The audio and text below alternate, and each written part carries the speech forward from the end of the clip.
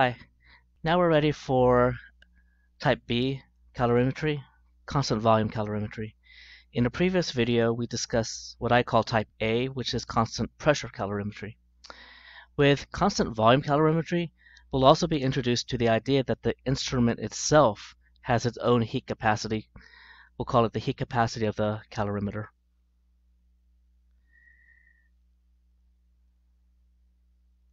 Let me just reintroduce you to calorimetry, and then we'll get to this constant volume calorimetry.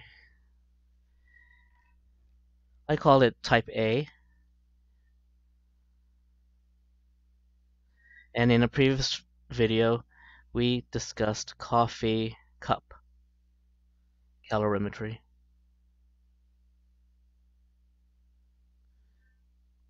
And that is the same as constant pressure.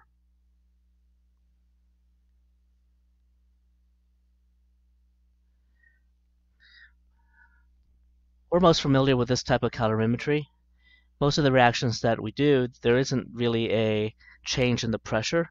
And in this setup, if there is an increase in pressure, it's easily released because we're not really capping the coffee cup or the styrofoam cup very well. So while pressure can be released, heat is trapped. It's an insulated container. Now the purpose of this coffee cup calorimetry is to measure heat and temperature changes. And we did an example where we put two samples of water at different temperatures, and we saw what the final temperature was. So stuff you could calculate is values such as TF. We could calculate the specific heat capacity of a substance. Sometimes you could calculate the mass depending on how much heat was transferred, etc.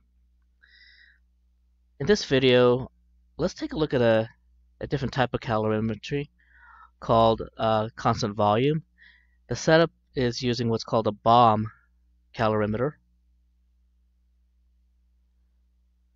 And we're going to consider this constant volume because it is going to be sealed.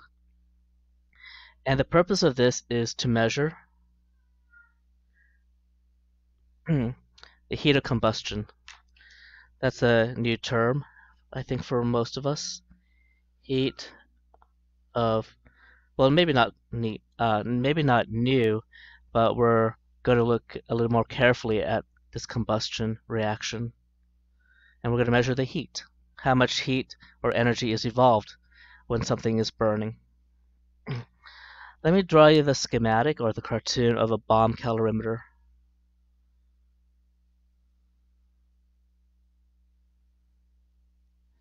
The first thing is you have the bomb, and the bomb is the chamber in which the sample is held. I'll draw it like this.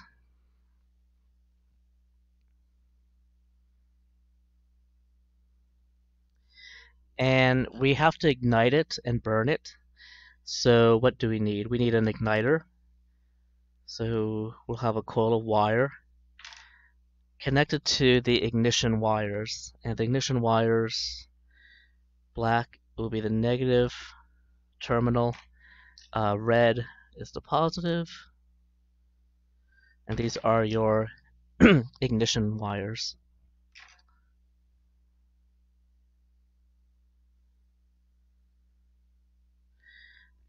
Your sample, I'll have in pink, is near or surrounding this ignition wire.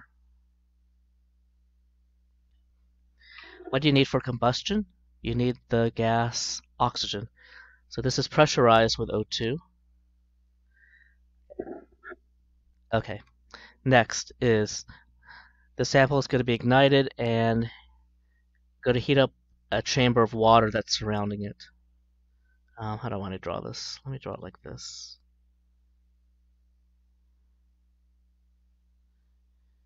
Here's your water chamber, H2O, and we need to be able to monitor it and stir it.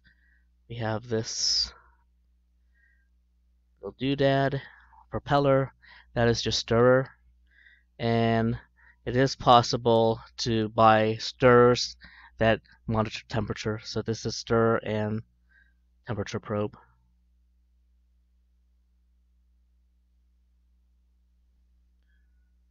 Okay, is this constantly focusing? That's kind of annoying. Let me see if I could freeze it. Static. Okay. The water will heat up.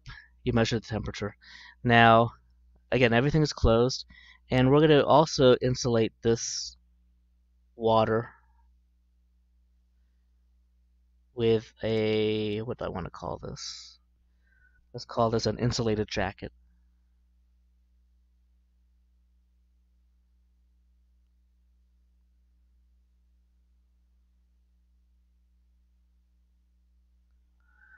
Okay.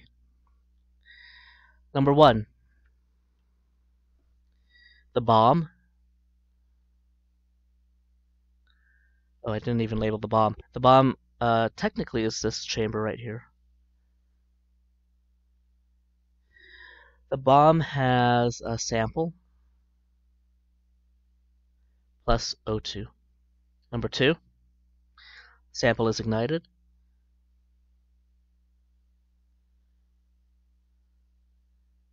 And we're running a combustion reaction. Number three, the heat produced by the reaction, combustion, is transferred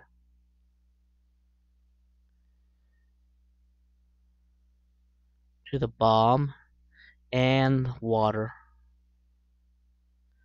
You know, the bomb and the water we're going to consider as the calorimeter. And let me put this, we'll call it the cal for calorimeter. That's the, we can think of it as the system that's being heated up by the reaction. Okay. If we think about this contraption, the water and the bomb, as absorbing the energy from the reaction, then it's okay to think of it as the Q of the reaction. So the reaction is losing energy, okay, releasing energy. So that Q of reaction is negative. I want it set it equal to the Q of the calorimeter. What does the heat, or what heat does the calorimeter absorb? And so the Q would be positive in this case.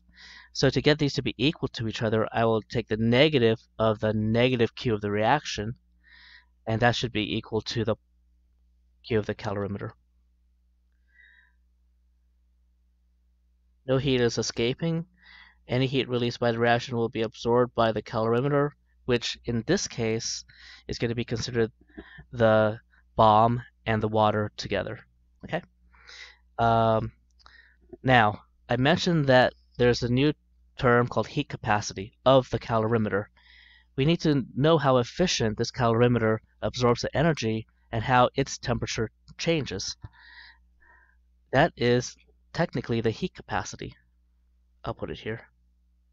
Heat capacity. And in most problems where you have a bomb calorimetry, you'll be given the heat capacity of the calorimeter.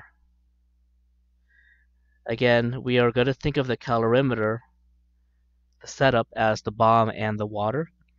And the abbreviation is C cal. Now let me write it here. C cal. So this is not specific heat. Remember, do you see that I did not say the word specific? Because the C cal is in a units of joules per degree C or kilojoules per degree C. Do you notice that it's not per gram degree C? There is no gram term in this case. It doesn't matter what the size of the calorimeter is. I mean, what scientists do is they take a standard that they know how much heat is produced, and they measure the C cal of the calorimeter based off of that standard. and you get a C-cal for that calorimeter that could be used anytime you use that instrument. So again, this is heat capacity. There is no gram, right? It's not specific heat capacity. Not a big deal. I mean, you'll know by the units whether you need to account for grams or not. But specific heat capacity, like for water, CS for H2O equals 4.18 joules per gram dot degrees C. So now we have these two equations, and so when we think about how we can relate these two equations, or actually one's an equation, one is just showing the units, how do I use this variable in an equation? Maybe it's what I want to say. The Q of the reaction that is proceeding inside the bomb releases heat, and it's going to transfer to the calorimeter, and it's going to change its temperature. The temperature, and again, we'll say of the calorimeter setup, the water and the bomb. Now the thing is, this temperature difference, the temperature is going to rise. So the final is more than the initial. Is this going to work? Final minus initial. Yeah, I think this should work. Q of the reaction equals heat capacity of the calorimeter, which is a positive. Right now something's bugging me, but I'm not 100% sure what's bugging me. Final minus initial. Okay, I'm going to leave it at this for now. I think whatever's bugging me, we're going to find out exactly what it is when we do the next problem. Okay. Those are the equations we're going to use to solve this problem right here.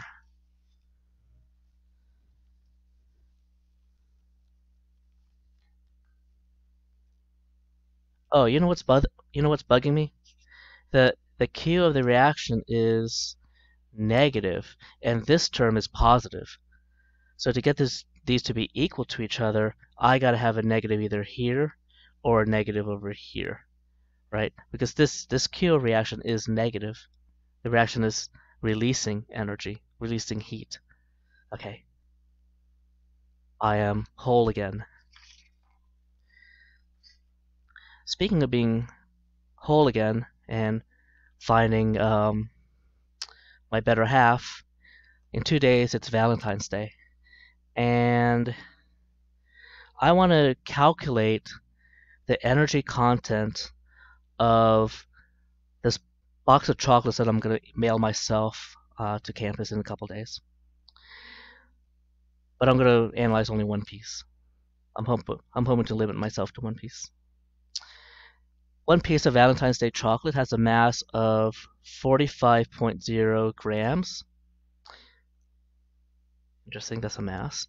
When it is burned in a bomb calorimeter, the temperature of the water rises, so we have a delta T. The heat capacity of the calorimeter, we have a heat capacity, it's in kilojoules per degree C. What is this? For every 40 kilojoules of heat that's released, then absorbed by the calorimeter, it's going to rise 1 degree C. And I am going to consider this water as the calorimeter.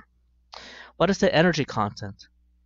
Okay, so when in doubt, look at the units that you need and question mark.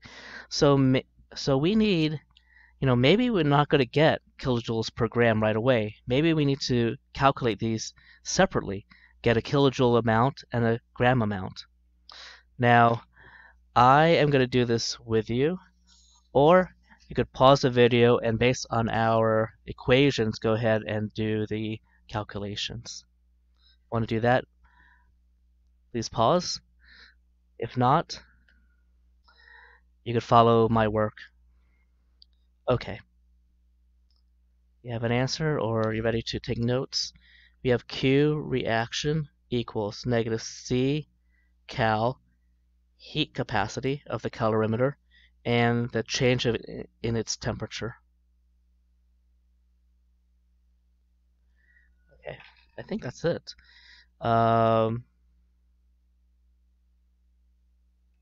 We have this, so this is Q reaction. Oh, yeah, we don't know the energy released by the chocolates, energy, or think of it as heat, equals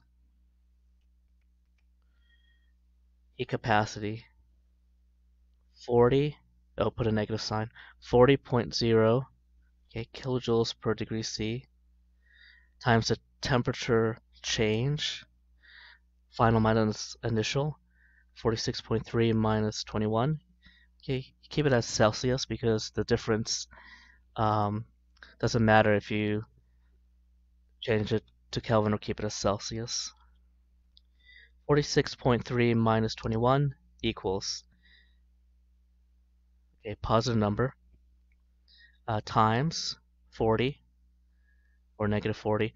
So the Q of the reaction equals negative 1012. What are the units? See, the Celsius canceled out. So this is kilojoules. But the energy content, they wanted per gram. Okay. But we have this. So this is the idea where we take two values and we put them together, almost like, I don't know, if you're trying to calculate density, you may not be able to get density straight from an equation, but if you know the mass and you know the volume, then you have grams per milliliter and you have the density. So all we have to do is divide it by grams. The idea, though, is that this is the amount released. This is the change in the heat. Okay, so you know the amount you release is positive. It's a positive amount, kilojoules, and then I am testing 45 grams of chocolate.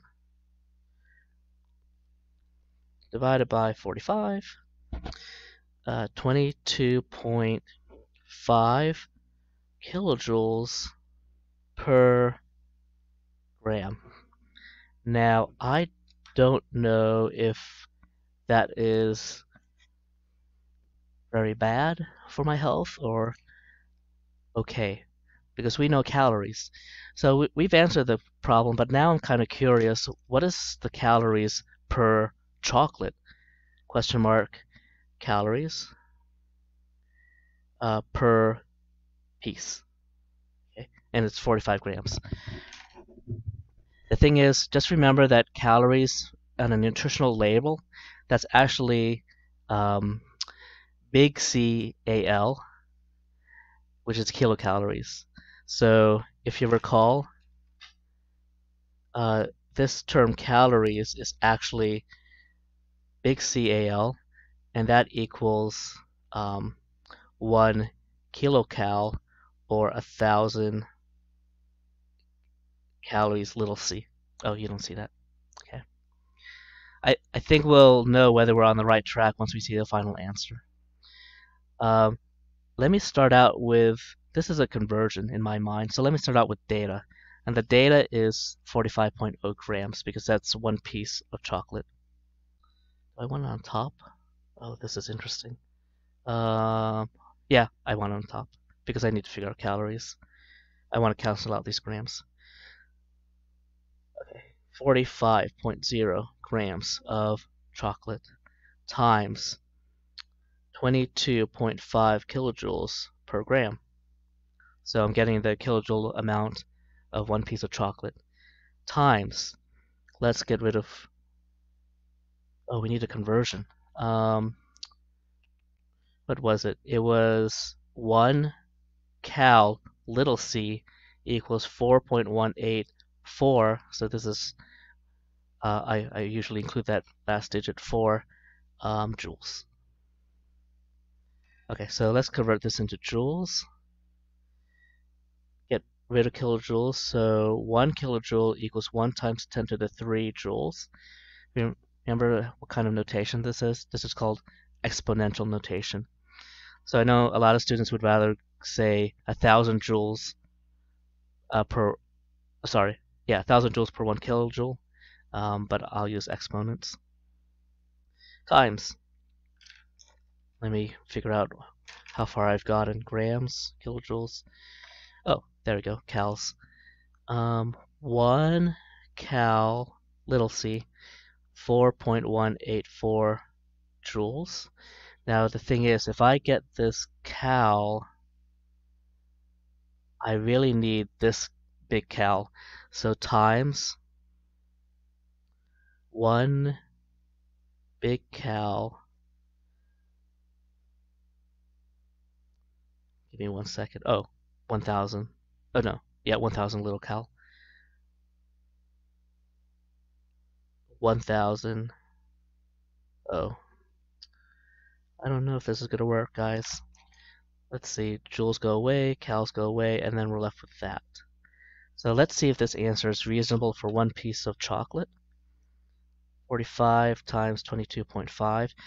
Just a little tip. I use this calculator. I don't use one of those giant graphing calculators. I always press enter after each operation. I think that helps avoid errors. 45 times 22.5, enter. That number is saved. Times 1 times 10 to the 3, enter. That number saved. Divided by 4.184. That number looks huge so far. That number is saved. Divided by 1,000. Okay. Oh, right. It's 242 calories. That sounds reasonable. 242. And then it's the nutritional calorie, which we know as a big C, which is really 1,000 calories, little c. But this is the value for one piece of chocolate. So I will be eating Sunday, along with my bottle of red wine, more than one piece of chocolate. So that is this combined with the previous video or videos. That is calorimetry. I promise you, maybe later after we finish Unit 1, I promise you a couple more challenging calorimetry problems. But for now, be sure you're able to do something like this, and you all have a very good Valentine's Day. Hopefully I'll see many of you in organic chemistry, and then we could talk about the chemistry and the biology of these love chemicals. All right, let's see you.